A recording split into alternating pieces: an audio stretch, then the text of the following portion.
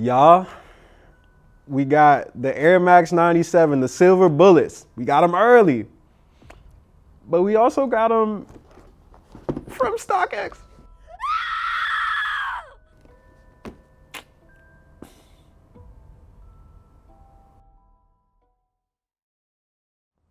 What's good, family? It's your boy Sykes, and you were looking live at another episode of Special Delivery.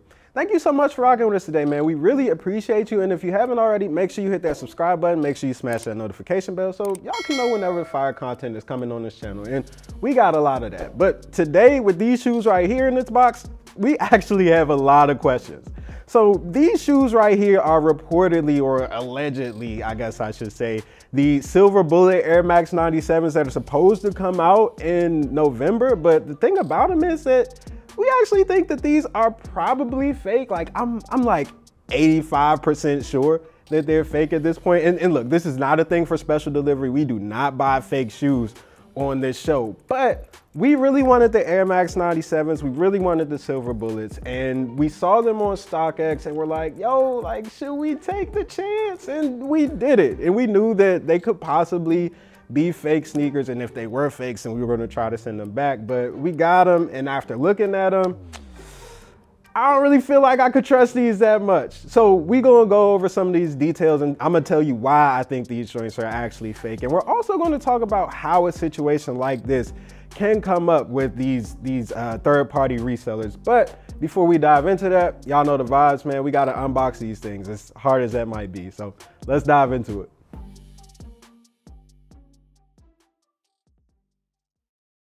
So before we actually looked at the shoes, the thing that threw me off with this joint was actually this box right here. So if you look at this box, just cleanly looking at it, this looks like the box that the original Air Max 97 silver bullets came in. Like this looks like that box. It's pretty much perfectly that box. But the thing is, like, this joint looks kind of old and dingy, right? And this is supposed to be a new pair of sneakers, which immediately threw me off with these joints. It's like, okay, like, I understand if Nike is, you know, using the OG look on the 97 box to give you that OG feel with the pair that's supposed to come in 2022 for the 25th anniversary, like, that would be cool.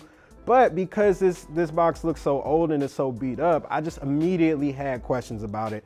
And then also, these tags right here, like, to me, they just don't really look legit to me. It's like the UPC codes and everything on them are, I mean, they match the sneakers, but I don't know. It's something about the font that is just off with me on this joint right here, especially. And then I have no clue what this is right here. So immediately my ears went up, the red flags are waving in the wind, like, whatever you want to talk about. Like, I am just very, very cautious with these joints right there. I should say very skeptical about these joints right now. So let's crack these open. I'll explain why my skepticism was validated with these. So, I mean, okay, you look at them, they look like 97s. Like, these look like silver bullet 97s. Just, I mean, I honestly, like, it kind of leaves me speechless how, like, authentic these joints actually look to the naked eye right here. But then when you really dig into the details of these shoes,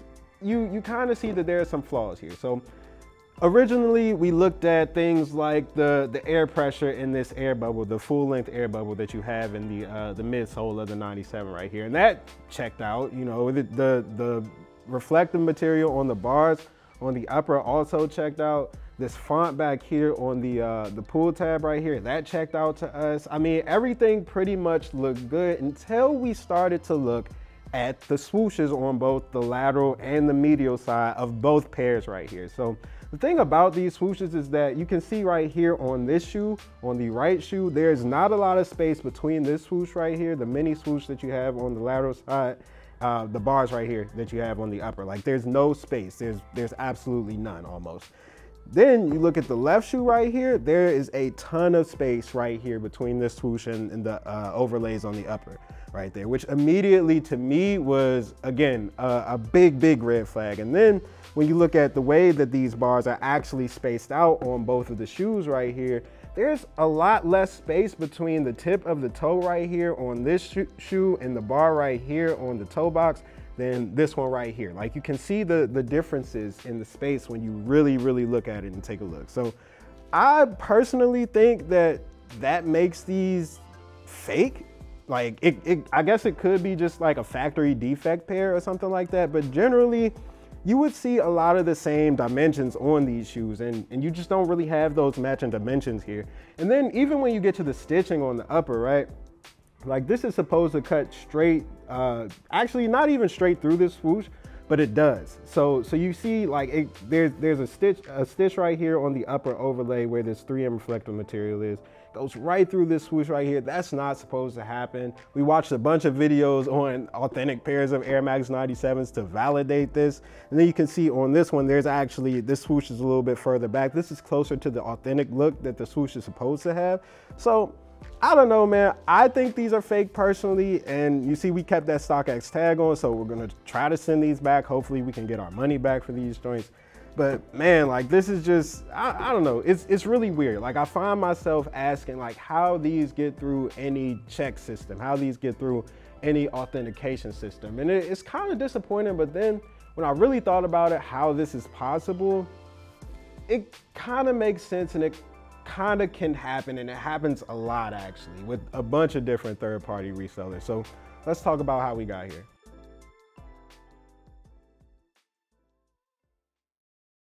All right, y'all.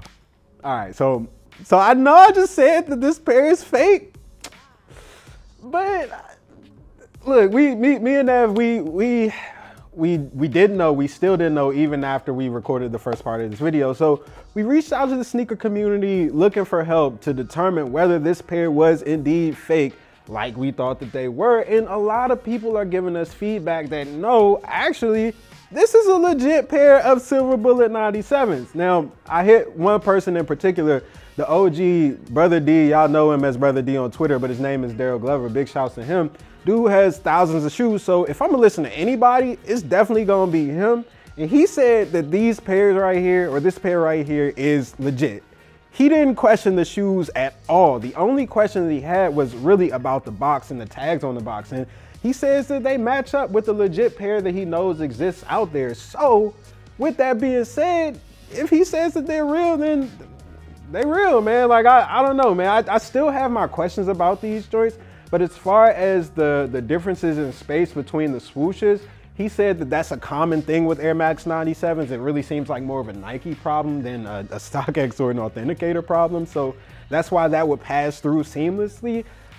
I don't know, I just think it's kind of weird, man, because this is just, I'm skeptical still a little bit, because we've seen this happen before where there are no reference pairs out there for authenticators at whatever secondary market platform to compare a shoe to, and you get sold a fake pair because of it. We actually saw it earlier this year because of what happened with New Balance's Protection Pack 2002R. I think they were supposed to come out earlier this year. A lot of people were selling them on the secondary market. There were no reference pairs out this summer in like June, July, around that time. And because of that, there was nothing to really check to see what the authentic pairs actually look like. And people got sold fake pairs from StockX, from GOAT, from all of these different platforms. And I was afraid that that's what was happening with these joints right here, because there's no Air Max 97 Silver Bullet pairs out yet. And all we really have about these joints are actually rumors at this point. So I didn't know if this shoe was actually coming out or not. And for us to be able to get these off of StockX early for the price that we did, it was like, might be a little bit too good to be true, but apparently not, man. Apparently these joints are legit. But this whole exercise, everything that we just did, this is a common risk that you run by going to the secondary market. Let's talk about that a little bit, because I feel like people don't give this part enough justice.